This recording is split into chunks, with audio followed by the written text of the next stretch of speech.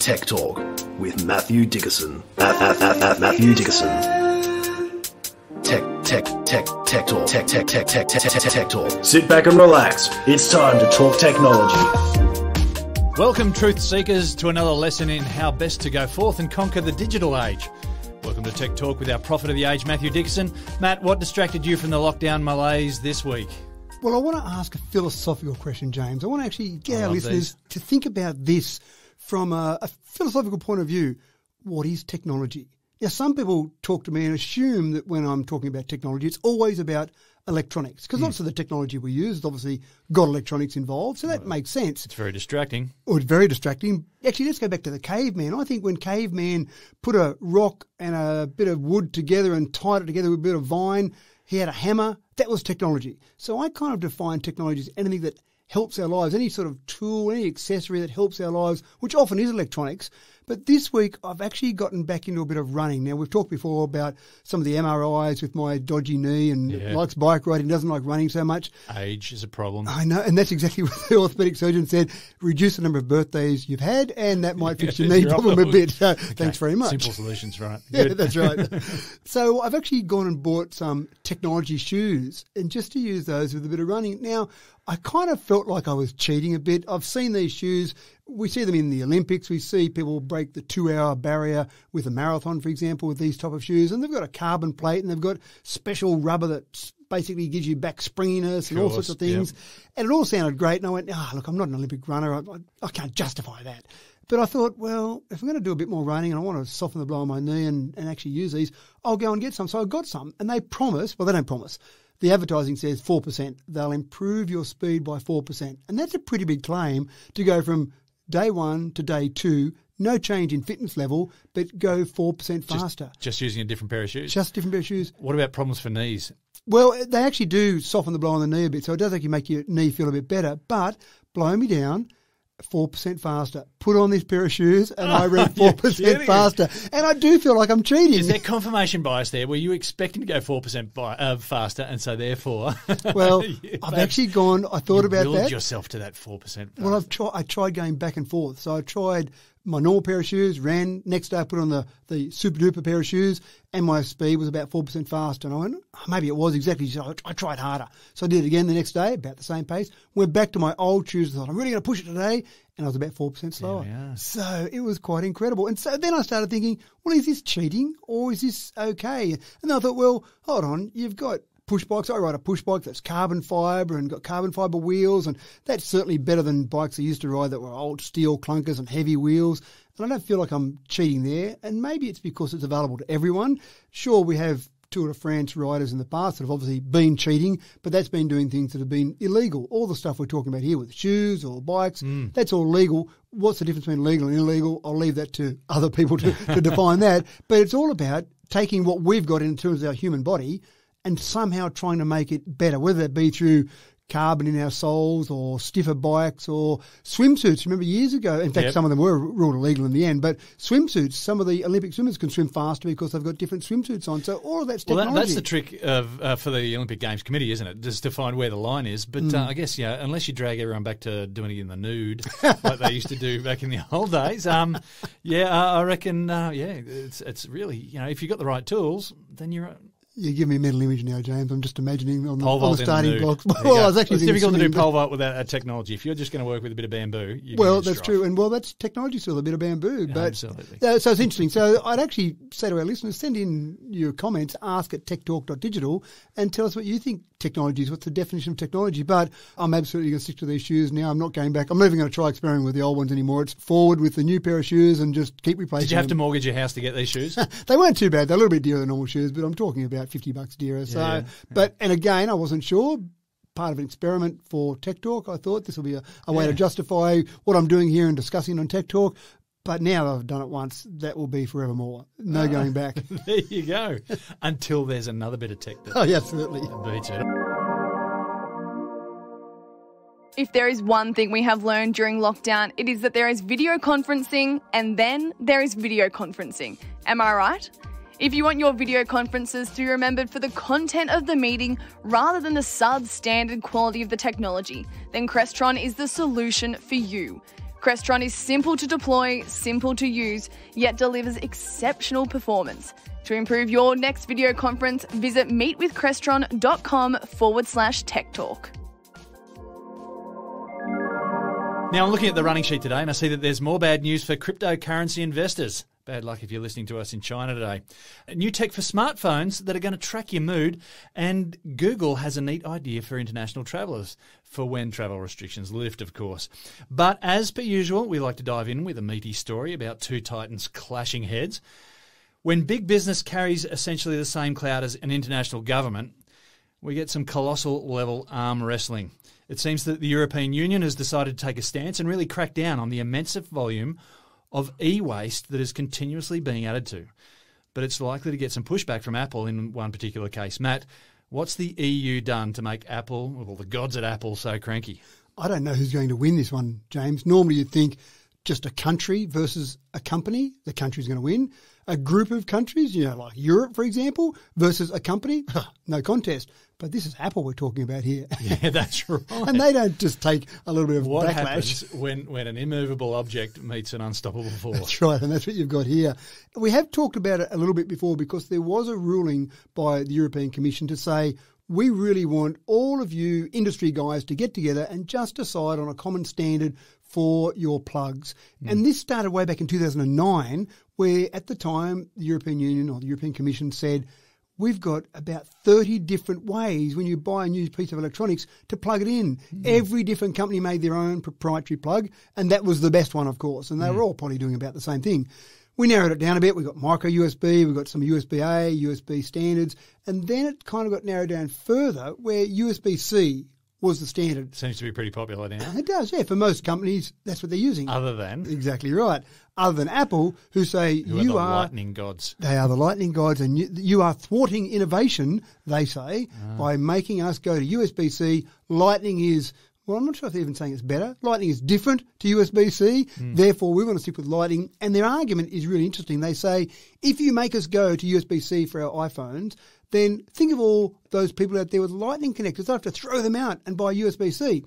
Now, you might kind of think there was logic in that argument, apart from the fact that Apple has got USB-C with their iPad Pro range, their iPad Air range, their new iPad Mini they just announced recently. They're all using USB-C. So if it was so important to stick with Lightning, why wouldn't they have stuck with Lightning with those particular devices? Yeah. At the moment, the only devices they've got left with Lightning are their iPhones and even the new iPhone 13 and the iPad, the standard iPad, if you like, the iPad 10.2. So they're still using Lightning. Everything else in the range from Apple has got USB-C. Their MacBooks have got USB-C ports on them. So you kind of think, oh, what's the go here? Why are they so focused on it? Part of it might be they make a little bit, and I'm talking about a little bit, of money every time someone manufactures a device with Lightning ports on it. So if you buy a charger or a desktop stand, any other device that's got a Lightning port, Apple picks up their little bit of Lightning commission because it's their registered device, so you have to pay them a little bit. But I would have thought when you're a $2 trillion company, the amount of commission that you make out of that part alone would be minimal, would be an absolute drop in the ocean. So whether or not it's just because they like to be in control, which Apple do. And that's what I think this is. This is just about control. Probably. When you're a $2.4 trillion company, you've got control, right? That's right. And you're telling me I don't have control? That you want me to change my plugs? Yeah. So you're probably right. It probably just comes down to that. But it is interesting. I think the only logical way for them to go will be have to change to USB-C. Whether they get to the stage next year with their new iPhone where they just say, stuff the lot of yours, we're going to go portless altogether. So you want us to get USB-C, we're not going to even do that. We might just go no port on the phone. And obviously they do wireless charging now. Less e-waste, wouldn't it? Well, maybe, but then you'd have to have a wireless charger, which we've got now. That's fine. But then, of course, you've got the Apple proprietary wireless charger called MagSafe, which only works, or the MagSafe option gives extra charge to an iPhone. But then they might say to transfer data, for example, from an iPhone to something you want to plug it into. When you might plug it into a Lightning port now, you might have to use a proprietary wireless device, which will then create more e-waste because you're going to have more products there. That may be the way they go. That may be the future. And let's think about it. It would probably make it easier to keep all of it waterproof, which they are rated IP68 now, so they are water resistant. it would make it even easier if you didn't have to have a charging port there and it was completely wireless. There was only the microphone and the speaker to worry about in terms of any ingress of water. So that might be an option going forward. I don't know. It makes so much sense to go USB-C. The European Commission says it makes sense to go USB-C. Every other manufacturer says it makes sense to go USB-C. But Apple. Apple said, no. This reminds me of the story of Zeus and dishing out a punishment to Atlas, Yeah. Google that story. I wonder if Atlas is going to just take the punishment, though. He's just going to I don't know. ditch carrying the planet on his shoulders and just say, no, bug you. I'm not convinced. I'm not convinced either way, actually. Speaking of governments and business tussling, China has just stepped into the ring with anyone who wants to peddle their particular brand of cryptocurrency. They've officially outlawed cryptocurrency trading. Is that right, Matt? Have I got my facts right on that? They've outlawed everything to do with cryptocurrencies, and it's one of those things, the greatest strength of cryptocurrencies, the thing that people always talk about is no one's in control, no central government, no central bank. That's what we love about cryptocurrency. But the greatest strength is also the greatest weakness. When you've got no one in control, when you've got no one that says we regulate things, then you get sometimes bad things happen, but then you sometimes get a government that says, well, we don't recognise that currency because we're not offending another trading partner. We're not going to say we don't recognise the Australian dollar, so that's it for all transactions with Australia. We just don't recognise cryptocurrency, so bad luck to a lot of you. Now, they've actually outlawed it in the past. They've said we don't support cryptocurrencies, but they've allowed some foreign exchanges to keep trading in the boundaries of China. But they've now got to the point where they're saying we're cracking down. We're not allowing any trading. We're not allowing anyone to have any transactions at all on cryptocurrencies, and we're not allowing mining. Now, mining of cryptocurrencies was big in China because you had cheap power. And one of the things you need with crypto mining, we've talked about it before, people sometimes steal power so they can mine cryptocurrency because it costs you more electricity to mine the cryptocurrency than the cryptocurrency is worth. If you get the power for free, if you steal it, or if you get it cheaply, for example, in China, you might say, oh, it's still worth mining cryptocurrencies. But they actually outlawed that altogether now. So that's interesting. Now, cryptocurrencies, obviously Bitcoin's the biggest one of those. Bitcoin dropped US $2,000 on the news of this announcement alone. So I've got a big question here. You've got a whole lot of, Chinese businessmen who have got a load of cryptocurrency and they've just been told, sorry, that's valueless. There's nothing you can do about that now unless you leave our shores. Well, and I think that's it. If the Chinese government says something's illegal and you can't do it anymore, well, I reckon I'd probably do it because they're a bit scary sometimes. Yeah. No offence to any Chinese people out there, but sometimes when the Chinese government speaks, then people have to listen. Otherwise, there are consequences. So you're right. If you're a cryptocurrency advocate in China and you've got a few dollars tucked away in cryptocurrencies. This is more than just the mum and dads. This is the people who've got lots of money. Yeah, that's right. And it's in cryptocurrency. So I think you're right. I think leave the shores, cash it all in and then get out of it. But wow. There have been some unbelievable scams, and I thought it'd be worthwhile just touching on a couple of the ones that I looked at because we've talked about some of them in general terms in the past, but this is the problem. This is where I think the Chinese government's concerned. They're concerned about their lack of control for a start, but also their citizens and what might happen. And one of the scams I found... Hang on a second. I just feel like this is going to be a ha-ha-ha, told you so sort of thing. I'm waiting for this, yeah. Well, not necessarily. I suppose there's nothing inherently wrong with a cryptocurrency in terms of being a scam, but because people don't understand it and because it's so complicated, it makes it easier to scam people. And there was Dr. Ruja Ignatova. And she sounded impressive. She had a degree, a doctorate. She was a doctor of philosophy. She was out there spouting her new cryptocurrency. She had this one called OneCoin. It was going to make Bitcoin be forgotten about. It was going to be so big. And she toured the world, talked about this. People invested, and they haven't been able to find out exactly how much, but anywhere between €4 billion and maybe up to €15 billion. Oh, what? And then one day she was meant to talk at a conference, and she didn't turn up. And they were a bit concerned, and they made some phone calls. And she was really well known for being absolutely on time. And so not turning up on time for a conference to speak at a conference was unusual. But surprise, surprise, they couldn't find her. And they haven't been able to find her since. And that was a couple of years ago. So somewhere in the world, there is this person with up to €15 billion. On a luxury yacht. Oh, absolutely. Off the coast of Dubai. Owning a fleet of luxury yachts. And I reckon with €15 billion in your back pocket, you could probably change your identity. I reckon that'd be enough to pay someone to make you disappear and someone new appear. James Eddy version 2 maybe. So that's what's happening with that one. And again, it's not cryptocurrency that was bad. But in that particular example, she did not have a cryptocurrency. OneCoin did not exist. There was no blockchain. It didn't even exist. It didn't exist. She said to people, invest. This is going to be fantastic. They were paying money, and she was giving them a website that looked like their investment was growing because, hey, cryptocurrencies must grow. So it was growing away happily, but it was just a website. There was nothing behind it. And that's the problem you've got. With any cryptocurrency. Well, you understand. You go and grab someone that invests in cryptocurrency and say, just show me where your money is. And maybe you could say the same argument for a central bank, but you've got a government that backs a central bank, so you maybe have maybe a little bit more faith, maybe not sometimes, but there are a couple of quick ones. BitConnect was another one that actually was a cryptocurrency, but there were losses of around $3.5 billion for investors in that one. And again, there were some alarm bells that should have been ringing. When people were advertising BitConnect, they said, invest in BitConnect, this is a new cryptocurrency. It will gain 1% compound interest per day after your investment. Now, if anyone says that they're going to gain 1% per day compounding, you've probably got to say, how?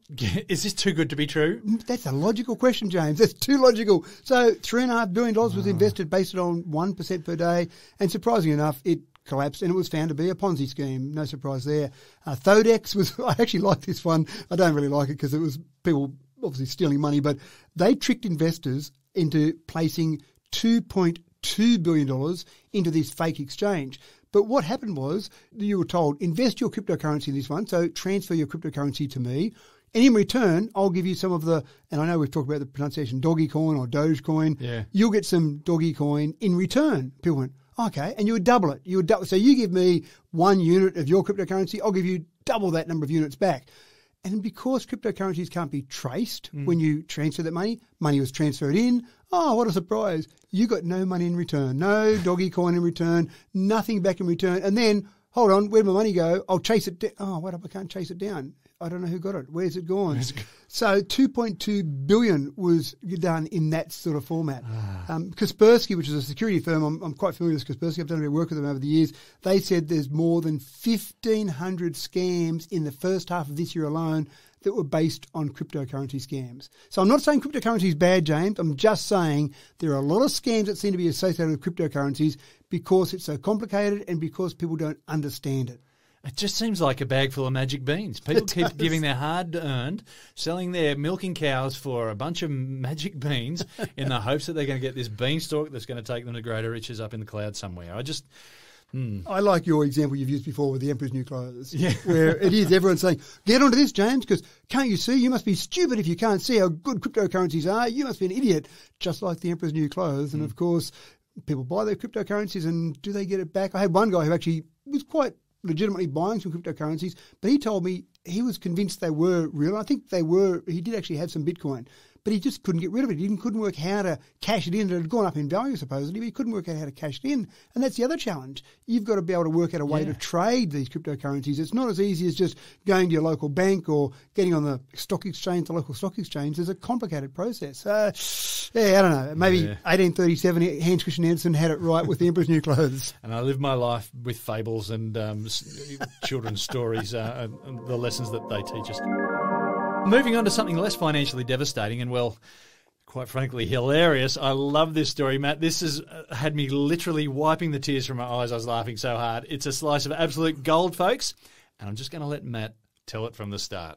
Well, in New Zealand, as they do in many places around the world, local council meetings are put online. You want to keep in touch with your local democracy, you want to see what's happening, then you go online and you have a look at that. But you kind of need a vested interest to go online and have a look at it, don't you? You want to be pretty focused on it. You want to have something that involves you or there's some decision that might impact your local community. Mm-hmm. So they're pretty excited at a local council meeting if they have maybe 100 views because that means, wow, 100 people in our community were interested in what happened. Something very interesting there, That's right. That must be a really, really hot topic they're discussing there. One council in New Zealand, the Waipa District Council, had 290,000 views on one of their meetings. And it wasn't even their council meeting. It was just a committee meeting. It was their finance committee meeting. And you think, wow, I don't know how many people are in Waipa, but there's not 290,000. So everyone in Waipa supposedly viewed this council meeting more than once, multiple times, over and over. Check the comments section. And then a bit more investigation found that actually, it was being viewed by people all over the world. Not by people in Waipa, but people all over the world. They're talking about stuff that interesting. It was so interesting. And then further investigation found that actually people were just putting it on, playing in the background because it was a perfect meeting to trick your boss, your parents, whoever, into thinking that you were working really hard. I love it. I think it's fantastic. So there were some comments there. One guy said, I've played this at least 10 times because it just sits there in the background. Anyone that walks into my room apologises. You point your ears, you point to the screen. That's right.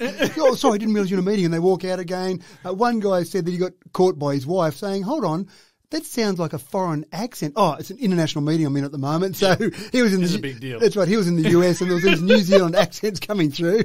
So kids are putting comments on there saying that they just get in there and play games on their phone while they play that on their computer and let their parents walk past and, oh, well done, son, you're working your way hard there. So I couldn't predict this in terms of a way an online meeting would be used in some way, shape or form. It's just one of those random absolutely things. masterful, and it's another great thing to come out of from our Kiwi cousins.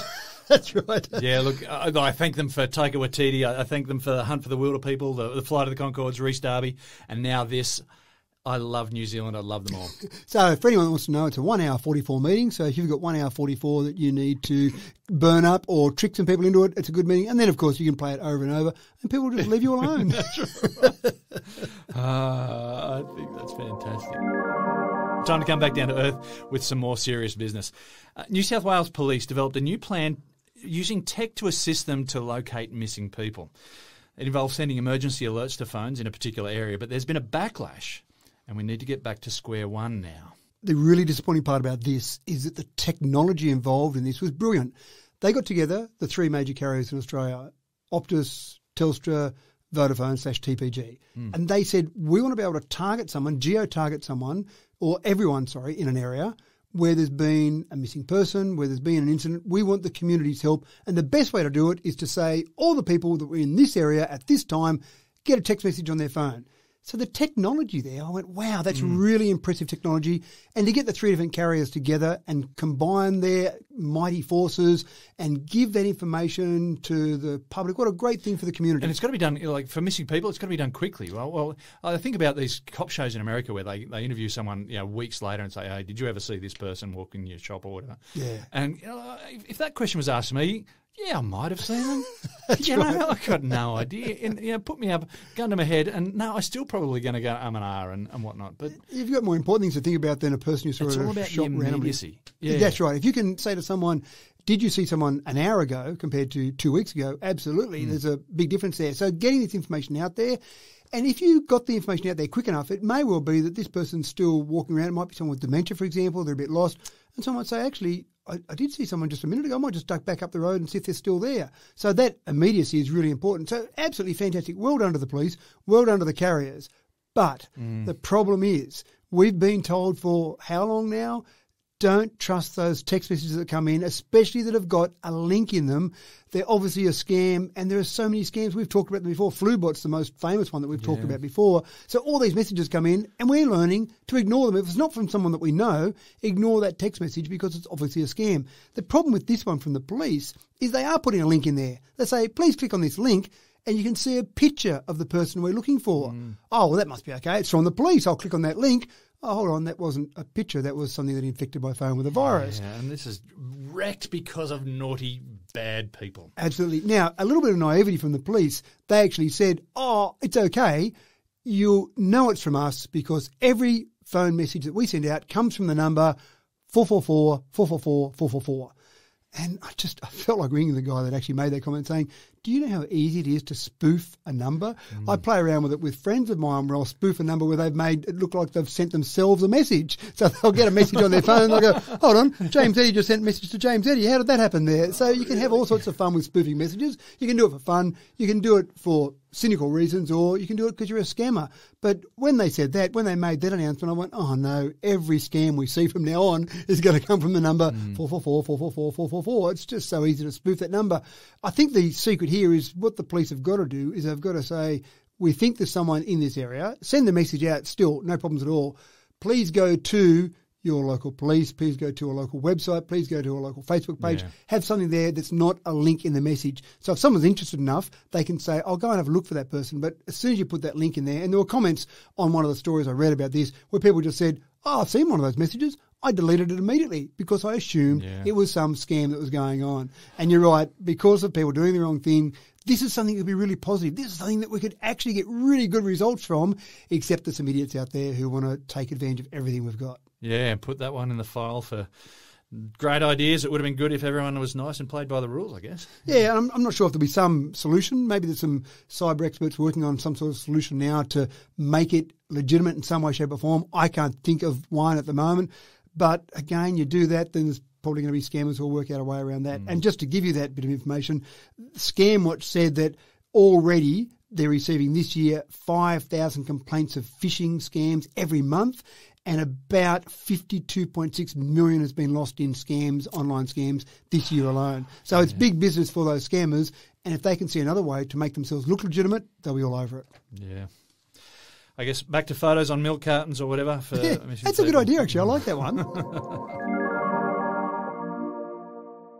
The world has changed dramatically over the last 18 months, and the new normal will involve a hybrid workforce with video conferencing a part of that mix. You need your staff to focus on what really matters, the meeting, not the technology. Crestron can help your Teams or Zoom or WebEx meeting rooms work first time, every time, because Crestron is all about you. It is simple to deploy, simple to manage, and a joy to use. To use video conferencing that adapts to the way you want to work, visit meetwithcrestron.com/tech talk. I'm worried about this next story. Are you going all hippie on me? Smartphones already tracking all sorts of data stuff on it, like the step counts, heart rates, etc. Now you're going to tell me that an iPhone has a mood app to register how I'm feeling? This is some hippie stuff here. Is this the 21st century tech meeting 1965 cultural headspace? Man, I was actually thinking that it was more like those mood rings. When you, that's what I thought as well. Yeah. We like to talk about the Phantom comics and the things we can buy from there, the X-ray glasses, but the mood rings were the classic, weren't they? You'd put them on and you'd look at the colour. That's right, the colour would change, and I'm in this mood now, or maybe the moon's alive with Venus or something, who knows? But this is actually something that they're trying to take a whole range of indicators and feed them into some sort of algorithm that will pick up our mood. They're working with some universities, as you can imagine. UCLA is the main one they're working with to try and work out the different things people might do. And so then you start to think about it. You go, well, how's my phone going to pick up my mood? Is it going to pick up the tone of my voice? Why does that want to pick up my mood? Well, I suppose it's part of the whole mental health progress around the world to start to look out for people that are potentially going to maybe do harm to themselves or be in a headspace that might be right. We still lose way too many people to suicide in this country alone. I don't know numbers for around the rest of the world, but we lose thousands every year to suicide. And for many of those people, they're the younger part of our generation that have got so much potential opportunity in front of them. So maybe part of the message here is that if we can pick up some of those moods and warn people about their moods before they realise they're in a really dark space, maybe they'll take some action about it, maybe not. Maybe part of it is we really see a big focus on health at the moment, and we've talked about things like diabetes and ECGs and heart rates, all those things that wearables can detect. Maybe they're just saying, what's the next thing we can try and detect? Maybe it is moods. But I started to think about, how would a phone know? What would it pick up on? What were the indicators? And I came up with a few random vague things that it might be able to pick up on. But what Apple is working on are a range of things. For example, when you're typing messages, how fast you type, how many mistakes you make. They're picking up some of that and trying to build algorithms on that. So if you're angry, mad, depressed, whatever, you might start to change the way you're typing, just how quick you're typing, maybe how hard you're pushing on the actual phone when you're typing, the mistakes you make. Gee, some of the text messages I can see come through, they've got so many mistakes and people must be in a terrible mood. I'm not sure, but maybe they just can't spell properly. But all those sort of things. But then your phone also listens to you when you're talking on the phone. It may pick up different tonalities of your voice, for example. It might pick up the different speech pattern. You might be talking very fast, or you might be talking very slow, or the tone of your voice. And it also sees your picture on a regular basis. It sees your face, because you might be doing a FaceTime call. You might have a facial camera. So if you can build all of that into something, you might walk in and see a friend and you go, "G'day, Jimmy, you don't look on top of it today. There's just something that looks a bit off about you." How do you know that? Without realising it, you're taking a bunch of sensory inputs from this person and putting it together and say, he just doesn't seem right. There's something wrong. A phone obviously has to have that algorithm built in. You can't just say to a phone, just work it out. Eventually you might be able to say to a phone, just work it out, but you need to give it some indication. And that's where Apple's working on with all of this, to try and give some indication of mood. The main concern from psychologists with this has been, you don't want to get a false positive. So you don't want your phone saying, James, I think you're in a bad space at the moment. Are you okay? And then There's you nothing go, to get you wound up like someone telling you to calm down. well, it might be like that. Oh, I didn't think I was in a bad mood, but well, now you mentioned it. Oh, Now it keeps telling me. yeah, I am feeling terrible actually. Now that this is it. My life's worthless. What am I going to do about it? So that's probably the biggest risk for this from a psychologist's point of view. Having some indication that something might be wrong is a great idea, but going too far and warning you about something that isn't actually happening, that's where there's some concern from psychologists. Who knows what it will look like? I suspect it'll be, my estimation will be 2 years away before we see something like this, but I think we'll see it. I think there's no doubt about it that we will see some way of our technology talking about our mood and giving us some indication of our mood. We'll throw away our mood rings now. Oh, no. Apple's got a Won't go better that far. solution. No. We need that colour indicator as well. Yeah, okay. Obviously, the secret would be a Bluetooth mood ring that connects to your phone, so it would actually give you some real indication rather than being fake, which I assume the mood rings are. Right. At the UN, delegates wear headphones and they're fed translations from an interpreter. Well, the people at Google felt that it's time to get our earbuds to do that for themselves and cut out the middleman. It was like the Babel Fish in The Hitchhiker's Guide to the Galaxy for fans of Douglas Adams. Matt, how is this going to work? It is great, actually, and I do like Douglas Adams, and I love the idea of the Babel Fish. I think the Babel Fish you put it in your ear, and it would eat one language, and it would excrement out a different language that was your own local language. I think that was the concept for the Babel Fish, which doesn't sound that pleasant in your ear, but it worked when you travelled around the galaxy. This is just a new set of buds from Google, so it wasn't so much they were building buds to be an automatic translator. It just so happens that this is the way people are using them, because your phone can actually translate languages. You've got lots of different apps, and I've used them overseas, lots of different apps that will allow you to translate language from one language to another. You speak in one language, and it helps you by giving it back to you in a different language. By actually taking an earbud and putting it in someone's ear and having a phone that you sit between the two of you, you could actually speak in a language and you could just have it automatically translate. There are apps that will do that into another language. So the idea here, it's almost as if you're learning a language. If you said, hey, I want to learn a new language, put some earbuds in, everything I say, repeat back to me in a different language. Do that, but have another person with that earbud in, suddenly you've got a translation device. Not designed for that, not built for that, but it works in that way. And working in real time, Working in real time. Now, it's not too bad. I've actually done some of these translations, and there's not much of a delay. It's actually taking that information. It's not processing it on the phone. So the biggest part of the delay is actually transmitting it out to a server somewhere and then bringing it back. But that doesn't create much of a delay. So you can actually have a translation. And what I like about it in particular, I've been to various countries overseas. I've actually been here in Australia with translators, with real live human translators. And what always worries me is two things happen. One, I'll say a sentence that might be 20 or 30 seconds long, and the human translator then giving it to the audience says 2 words. And I go, hold on, I said a lot more than that. And what I said was really important, and it's just gone 2 words. Or the reverse happens sometimes. I'll say 3 or 4 words, and the translation and is... on and on and on. And I'm thinking, are they saying this guy looks funny? And They're he's- embellishing. Yeah, Yeah, that's right. Yeah, right. And then everyone laugh at the point where I nod my head. So with a human translator, you're not 100% sure whether they're getting it right. One of the great things about using these type of translators is when you speak your language, not only does it translate into the other language, but it shows you on screen what it interpreted your voice as. So in other words, if you said a few words in English and it got some wrong, you would see it on screen and then you could quickly correct yourself and say, oh, I'll do that again. It thought I said this, but I meant to say that. So you can say it again. So you can see that it's getting your part right. You can't see the translations right because obviously you can't speak the other language, but you hope that it's getting it somewhat right. So not completely glitch-free at this stage, but still very, very practical. Oh, At least it's going very to cut practical. down on the amount of charades that has to be played while you're trying to buy something from a fish market in Malta. Well, I have used them overseas. I've used these sort of apps, not with earbuds in, but just on a phone, where I've actually spoken into it at a restaurant, in a taxi, those sort of things where you must get it absolutely right because you want to make sure that what you're ordering is exactly what you're going to get. Or you end up where you're supposed to get to. That's right. So they do work in those scenarios. And again, I've always relied on when I speak, I look at my phone. Yes, it says the words that I think I said, so let the translation go through. And it also puts it on screen, written on screen in the other language, so the person can actually read it if they're not sure, if they didn't hear it properly because of it being generated by a computer. But this sort of real-time translation, forget learning another language, James. Just rely on our technology. Google Translate. Yeah. Well, I guess the days of me pretending that I can't speak English are limited now. So when they're telling me to please stop what I'm doing and get out of their front garden, I can't just point to my ears and shake my head. And No, not pretend- anymore, Right, sorry. okay, right. GMOs, folks, genetically modified organisms. A little acronym there that really stirs some people and gets blood boiling, but it also, well, it's potentially an answer to a lot of the world's problems for feeding such a large population. 7.5 billion, I think we're up to, or close to these days.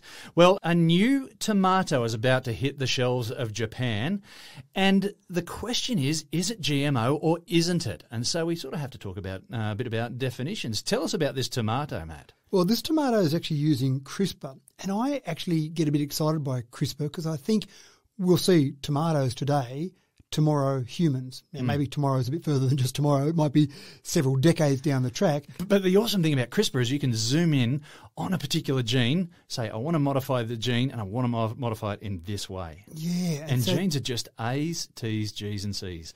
Adenine, thymine, guanine and cytosine, 4 chemicals there that we need to just change the order of in the sequence of DNA. Anyway, sorry, I've taken the way. No, that's perfect. I was going to say the same thing, obviously. But that's the thing that is exciting about CRISPR. We'll have people with some sort of genetic problem. It might be heart disease, it might be cystic fibrosis, there might be some sort of genetic modification, and we'll be able to go in and, as you say, cut bits out or add bits in. Specific bits, zeroing in on specific bits of your genome and being able to modify those specific bits. Yeah. So that's exciting. But in the meantime, before we're there, there's obviously going to be a whole bunch of other stuff done with CRISPR. And this first thing that we're seeing here is that the first tomatoes across the world, in fact, the first plants of any description, they're now going to be sold that are being modified or have been modified by CRISPR. So these tomatoes are adding in, effectively, you're getting more GABA. And you'll tell me what GABA stands for because I struggle with this pronunciation. So yeah, it's pronounced gamma-aminobutyric acid. That's what I was going to say. So basically they're taking a tomato and making it better for us. So that's great. We've seen sometimes in the past where we've actually done some GMO. As you said, you've had some people who are a little bit focused. People get very, very finicky about this because they don't like the idea of their food being tampered. They want it grown naturally.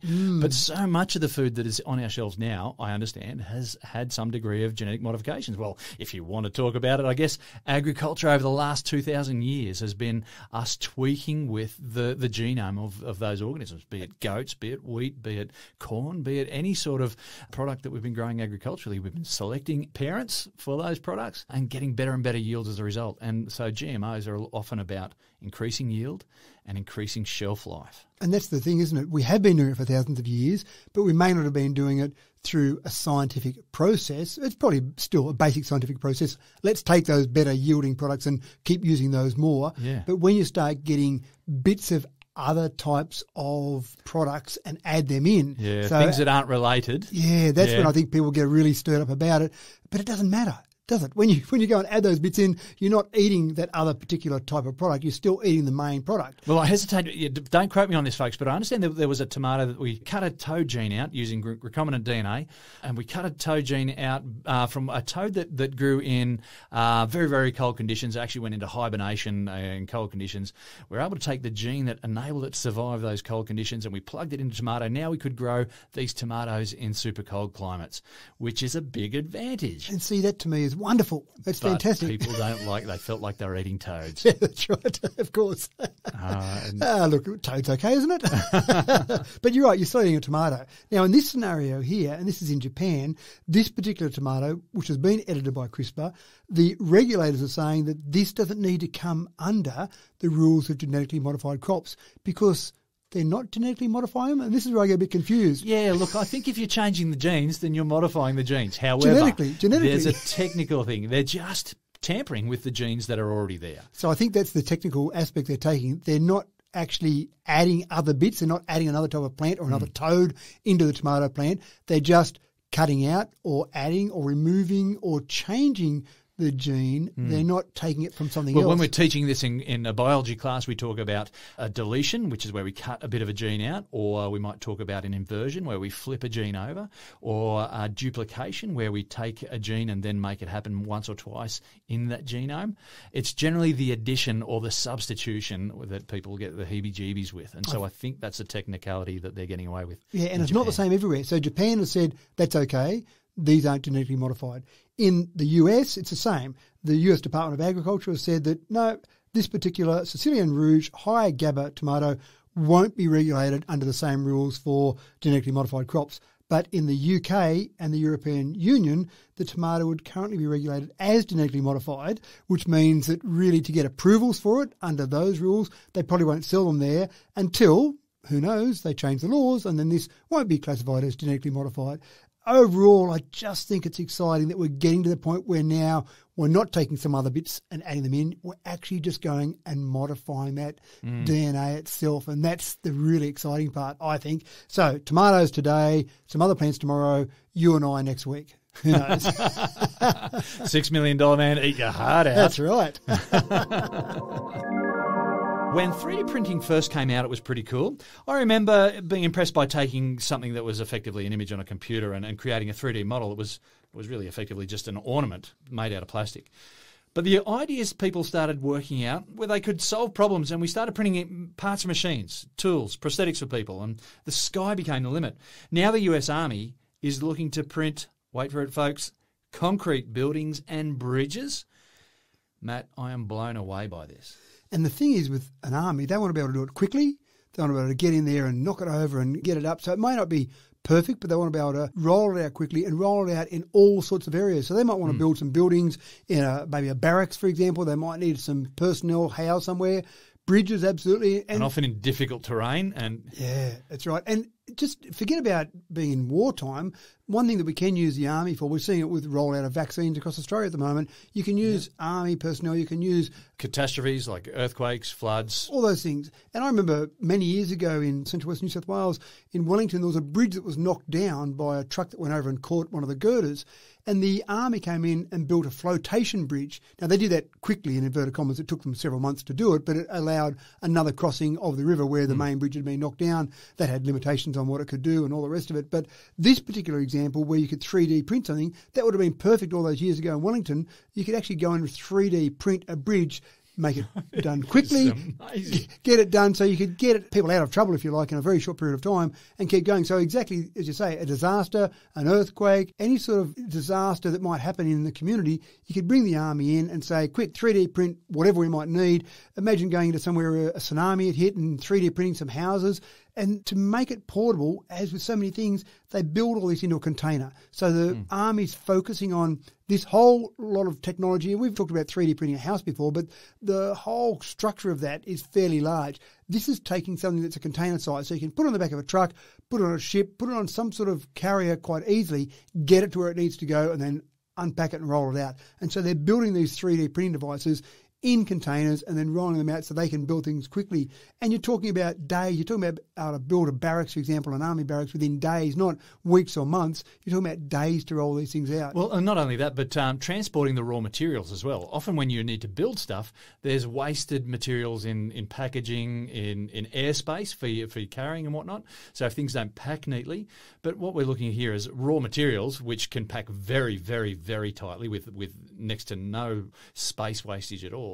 And the printer itself. That's right. And what they're also doing is working on being able to take some local raw materials. So if they can't always transport all of that, so concrete's an obvious one. When we've looked at 3D printing with concrete before, the concrete's been specially formulated to go through the 3D printer. What the Army's saying is there might be examples where we might have some local supplies of concrete, for example. We just need to get the 3D printer in there, and to supply all the materials at the same time might be problematic. If we could just use those local materials. So they're trying to work on building this, or they are building it, so we'll actually be able to work with local materials as well as ones they might transport with them. And that's a real challenge for them. Well, I just reckon 3D printing is amazing, absolutely amazing. They're talking about 3D printing food when we do long-distance space travel. So you'll be able to have your fresh apple, you'll be able to have your sausage roll or whatever. You just need the proteins and the raw materials that go into that, and you can print that food. That's still pie in the sky, folks. I get that. I look forward to hearing more about 3D printing. Well, the logic is a bit like things we talked about before with lab meat, isn't it? Everything's made up of atoms. If we can just put those atoms... Arrange those atoms like that. Right. Like them. It sounds simple. Just arrange those atoms in the right way. Take the right atoms and put them in the right way, and there you've got whatever you want, and that's what we've got around society. So getting 3D printing to that point where it can arrange the atoms in the way we want, as you say, an apple if you want, or a building or a bridge. Without the seeds. I don't want the seeds. Well, of course. Why would you put them if you're going to 3D print them? Why waste your time printing those seeds? Facebook is in the headlines again. as legislation tries to keep up with the internet like an overweight middle-aged man chasing a train down the tracks after it's already left the station. You know what I mean, folks. Now, the Legal Beagles are looking to pull up some community pages over permitting certain comments to flow pretty freely. Matt, some murky waters ahead here, aren't there? I think the biggest risk here, James, is that we are losing community pages because of this. And community pages, especially over the last 18 months, have been invaluable, keeping people in touch, making sure people can stay connected, and they're really important, I think. But it's even simple things. The mountain bike club that I race with, I check on there to see when the mountain bike season's starting as we come out of lockdown and where we're racing at. It's just simple things like that.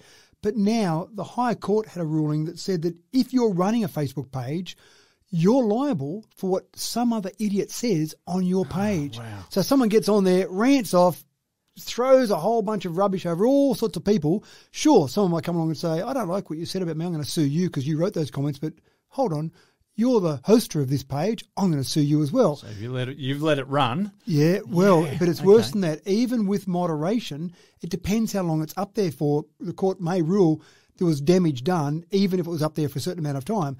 And with these community pages, they don't have full-time people moderating them. No. It's often someone comes home from work and they just jump on Facebook, and an hour later they'll get around to looking at that, and that comment might have been up there for a day or might have been longer than that. The real issue here is that I think the High Court was thinking of large media organisations that are out there with part of their news service using Facebook, for example, and they've got teams of solicitors and insurances in place and teams of moderators.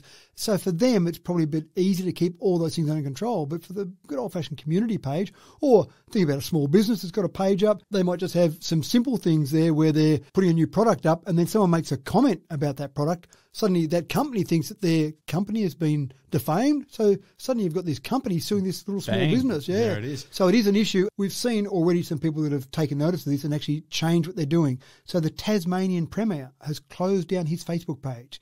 The ACT Chief Minister closed down the Facebook page.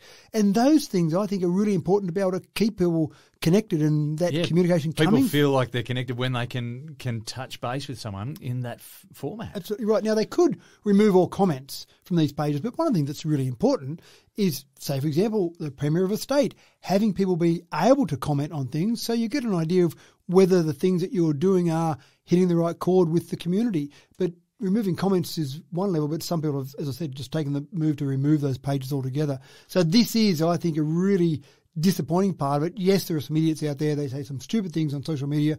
They say things they would never say to your face. That's all bad, but we still like the idea that these community pages are out there to help us stay connected and in touch. Goodness me. Well, there's a tool that, might just fall by the wayside, unfortunately. Yeah, I think we need probably either legislation, as you said, that's a real challenge, or maybe there will need to be some sort of other precedent with some of these community pages to see what happens with them. But I think the legislators just need to get all over this because it'll take too long to get back to where we are now with that great community engagement. Well, with all things technology, legislation's just that couple of metres behind the technology. Back in the old days before COVID-19, organising a meeting was easy. You bought a few coffees and put them in the boardroom and let the smell of coffee permeate throughout the office. Now you have to schedule a conference call, integrate different platforms, share content, control a room. It all gets too complicated. That is until you use Crestron to create a seamless hybrid working environment to manage your Teams or Zoom or WebEx meeting environment and focus on your meeting. Visit meetwithcrestron.com/tech talk to take your pain away. And that's all we have time for today, folks. Thanks again, Matt Dickinson, for your excellent research, keeping your ear to the ground about the latest the tech world has to offer. As people start emerging from their lockdown cocoons, we urge you to stay safe and look after each other. I've been your host. I'm James Eddy, and don't forget to like and subscribe. Easy for me to say.